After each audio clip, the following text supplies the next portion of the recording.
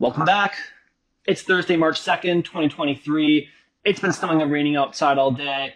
I'm going through it. Let's get to the records. Today's record is Neil Young, Freedom. Let's give it a listen. Keep on rocking in the free world. That is an incredible song and a great album. Not that I knew too many of the other tracks. I can't say that I really recognize any of them, but they're great. Neil Young's an amazing artist, and that's a fantastic album. And definitely, I mean, Rocking in the Free World, just an amazing track. Went into the album sort of in a more negative headspace, and definitely, I mean, the acoustic version of Rocking in the Free World comes on right away on side A, is incredible.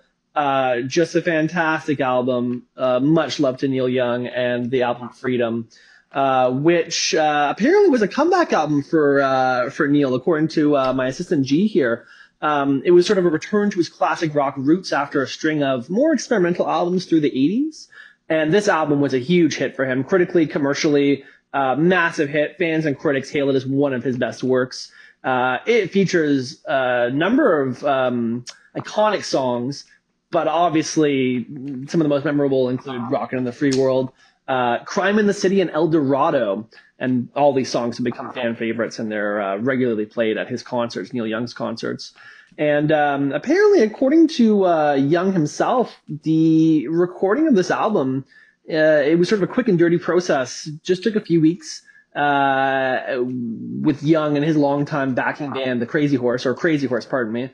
The sessions to record were very loose and spontaneous, with the band members experimenting with different sounds and arrangements on the fly, just sort of jamming and seeing what worked, basically. But despite this kind of like laid back approach, it's a huge hit. It's known for its tight performances and powerful sound. So it's a great album, and it really does show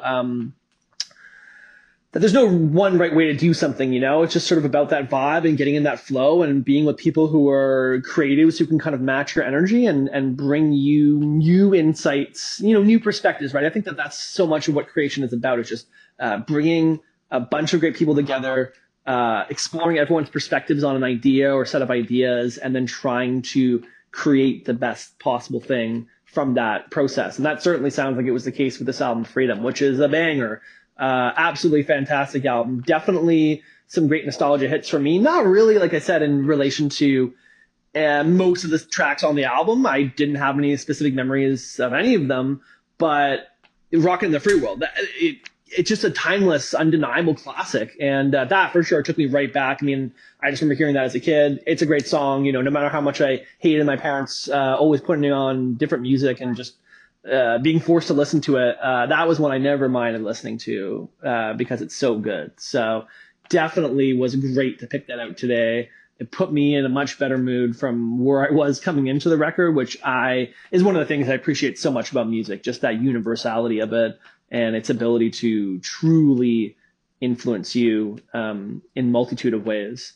With all that said, though, I would love to know what you guys think about this album, or if you didn't even know about this album and you discovered it and gave it a listen and liked it or hate it. I would love to hear what you have to say in the comments. So please leave me comments about anything related to this, the other albums that we've reviewed so far, albums you'd like to see me review. Hopefully that I'll pull out randomly. But I think that's a good way to close the circle on this. So again, I appreciate you guys so much. Love you guys. Love every view, every person who comments, every person who likes. Yeah, that means the world to me. That helps me so much. And yeah, let's go listen to some music.